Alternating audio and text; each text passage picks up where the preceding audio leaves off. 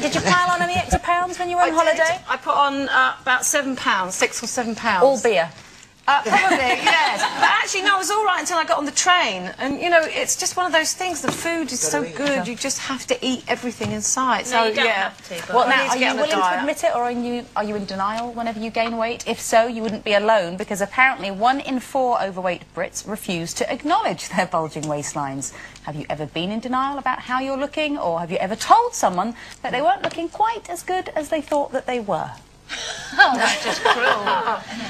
No, Did you know that you were as large as you were at your largest? Yes, all right, Jackie.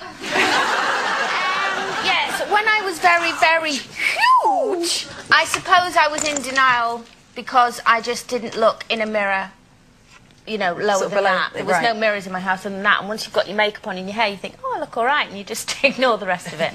So I never had mirrors, and I was one of them that I was never in the photo. I'd always take the photo.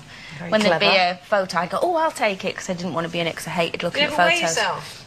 No, God forbid. Ever? No, you just guessed at your weight. Yeah. Oh, I'm at... Do you know, I think I've gone up to 9 stone. Just leave the 1 off the front of it.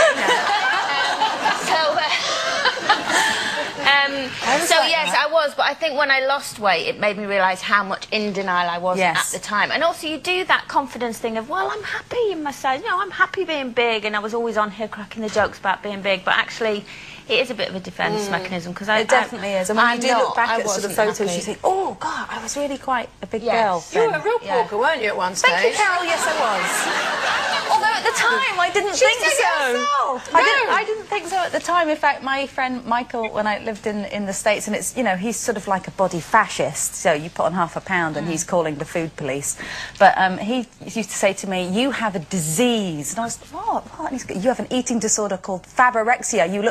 You think you look far better than you actually do." Oh, yes, that's a good term, isn't it? Favorexia. Favorexia. You're just in it's only denial. when you look back and you know that you realise that you was right. quite portly. But I always hope that I've got that. You know, when people say they look in the mirror and they have a bad self-image and they're perfectly normal, they see themselves very thin. Sort of. Well, I always look in the mirror and think, no, it's all right.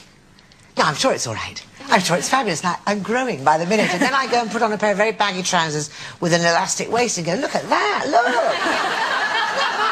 And then, especially on a holiday, when you come back and you're going to put on your jeans and you cannot get them further than the top of your knees. And the trouble is that I'm so hot and I've got suntan lotion on. It's all sticking to my trousers. That's So you put your baggy ones on. Would you ever tell... I'm sure you've never had a weight issue, really. Would you ever tell people? I did used to be quite big, much bigger, about 2 stone heavier, but I knew that because I weighed myself. I was never in denial.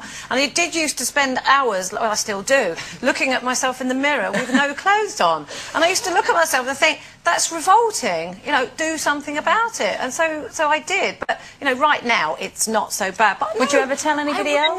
No, never. You can't. People, She is such a liar. Do you know what? When I was at my heaviest, and we'd all be sitting there, and a topic had come up about weight or something, and she would go, oh, I don't know, ask Tubsy, she'll know. How do you think I got the name the fat bird on the end. That's really what she's saying, isn't she? She doesn't do it in a cruel way. But you don't mind me calling you Tubsy. Can we just put that on the record? No, I don't now. I love it. Well, just as well. Not Tubsy. I know. But just as well, because it wouldn't have stopped her. Time for our first